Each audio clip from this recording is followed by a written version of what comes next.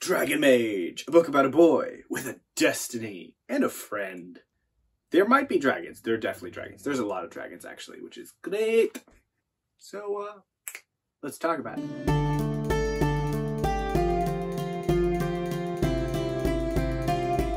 Hello, I'm Pete. This is the Ponderings of Pete. I talk about fantasy. I talk about sci-fi. I talk about some non-fictional stuff occasionally. Today, we're going to be talking about Dragon Mage. Ba-doom. Dragon Mage, self-published book, which is awesome. What else about Dragon Mage? Well, guess what? It's about a boy. It's also, excuse me, thick. This is a thick book. Read a few months back. 2 months back now by now. I don't know. I read it a few months back. Did I like it? I did like it. Let's talk about why.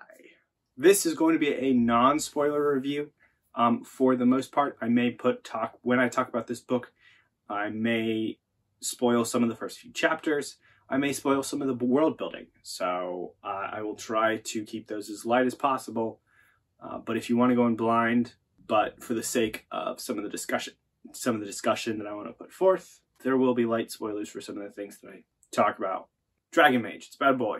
It's about a Kai. It opens on a kid in a fishing village that is destined to save the world. Is this tropey? Yes, it is. But we'll get to that.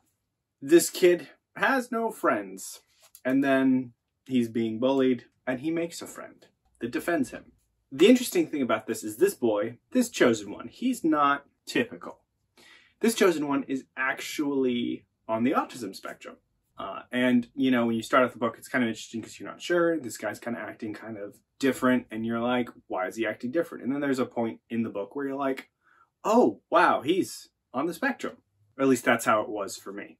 And this isn't typical in a book, which is great. So this guy, this kid, he's in a village. He's destined to save the world.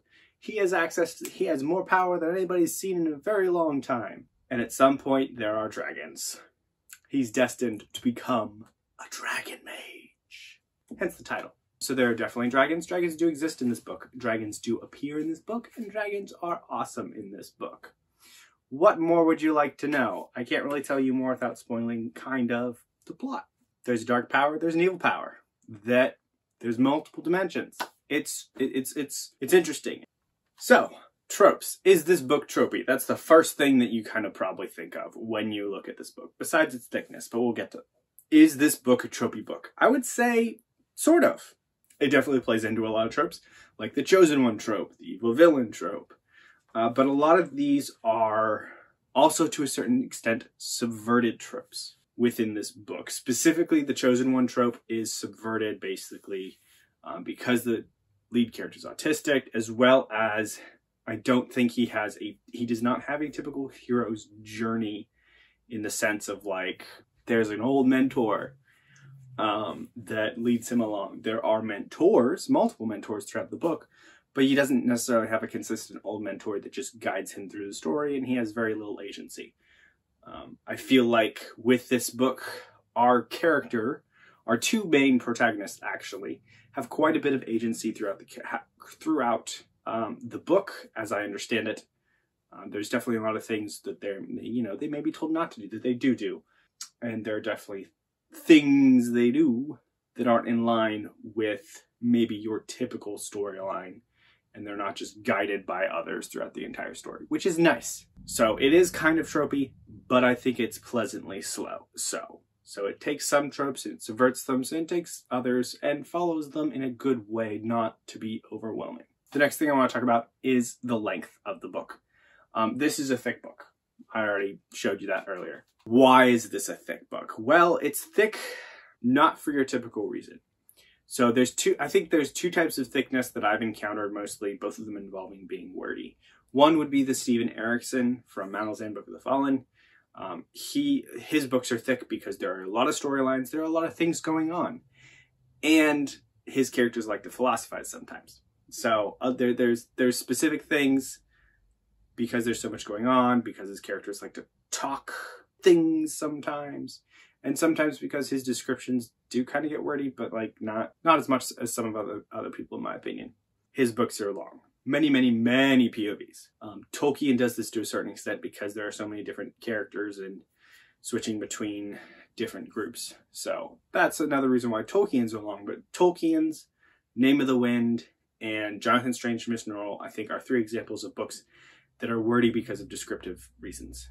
Whether it is because of world building reasons, because of I'm going to describe every blade of grass reasons, whether it's because of I'm going to be very lyrical and flow you through the scene. They are wordy primarily because of descriptions and world building. Dragon Mage is neither of these. Dragon Mage is long because it is actually feels like 3 to 4 books crammed into one. Dragon Mage actually takes, going back to the trope conversation, takes an idea that would normally take 3 books to tell and actually puts it in one. So the world building, it doesn't really, there aren't many times when you would feel that there's an info dump on you. A lot of things you're led through gradually, especially regarding very specific things about certain characters. It's revealed in pieces, and you could theoretically guess some of these things in advance because of fantasy tropes, but they're still, but it's not all dumped at you at once. In this book, if we're going to talk about world building, the magic system in itself is simple and pretty soft to a certain extent, because the trigger mechanism is explained a lot, but like what the actual magic can do isn't specifically always explained. So there's an element of mystery and wonder to the magic, which I think the author plays with very well. Not only because the chosen one to save the world, there are certain things that are expected, and because of that expectation, you could call the magic, the audience has an expectation for the magic system will be able to do because of the tropes used, which I think was very interesting that she played into that. What else? How the world is built. So you have 2 dimensions in this world that are split because of backstory to the entire world reasons, which are explained to a certain extent, but they aren't always, everything isn't always explained at once. The villains are slowly spun out, who exactly they are, what they are, who and what they are. But again, it's not like dumped on you, but it is explained to a certain extent over time, and you see the villain's power over time. There is some gray areas with some of the people on the other side of the fence, not the chosen one's side of the fence. So you see a bit of a struggle there, which is nice to see in a book that feels like an ode to classical fantasy. So it's dense because of the amount of storylines in it. The length of the storylines. I definitely saw 2 or 3 different places in this book that you could have chopped it up and split it into 3 or 4 books, but the author M.L. Spencer decided to put it all into one, which actually was not a bad decision, because I think it worked better that way, and it was its own subversion in and of itself. I think if audiences had to wait, years for the next book only to know exactly what was happening, because it is, or to a certain extent, what was kind of happening, they wouldn't necessarily have been on the edge of their seats waiting for the next book. That being said, I think it's a beautiful book. I think the friendships portrayed in this book are very good. I think she portrayed Aram, our main character with autism, very, very well.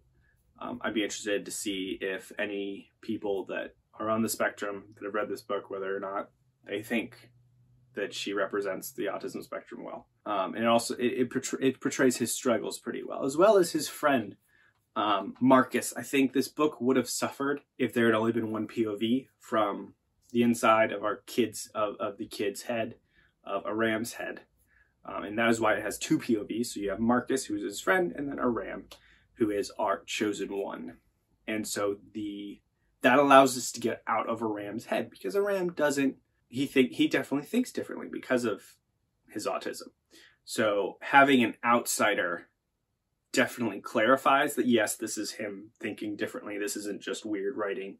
But it also provides a different perspective on somebody being like, okay, I know Aram is different. How can I help him as a friend? How can I just be there for him? So that was really, really interesting. So the friendship portrayed between Marcus and Aram was also definitely a highlight in this book for me, and the struggles that they went through. It's also, some of the main stuff going on in this story. So the villains were kind of one-dimensional to a certain extent. You have some, between the different hierarchies, you have some struggles with whether or not they were doing the right thing. So it definitely is a book where if you enjoy good characters, you enjoy friendships, and you, to a certain extent, enjoy tropes being done well as some subtle subversions of them, then yes, I would definitely read this book. If you are frustrated by Chosen One tropes, I would avoid this book because it is a mite predictable, but it's also comforting in that matter. This would be a great book for somebody who's newer to fantasy or loves dragons or loves just good versus evil. But if some of those things, but if good versus, like flat out good versus evil frustrates you, again, maybe not the best book, but you never know. It might surprise you. I think this is a very good book. It reads like an ode to some more classical fantasy, but is very accessible in its writing style. So check it out. If you like this book, definitely go check out the link in the description below. It is an affiliate link, so I will make a little bit off of your purchase if you do end up purchasing it. If you like this review, give it a like. Comment down below if you've read this book and you liked it or not. Didn't like this book, please tell me why. I think I've covered the bases on why people might not like this book, but I'm always interested to know why people don't like books, because I like hearing people's different perspectives. Have a great day, night, whatever, and most importantly, get some rest. Thank you and goodbye.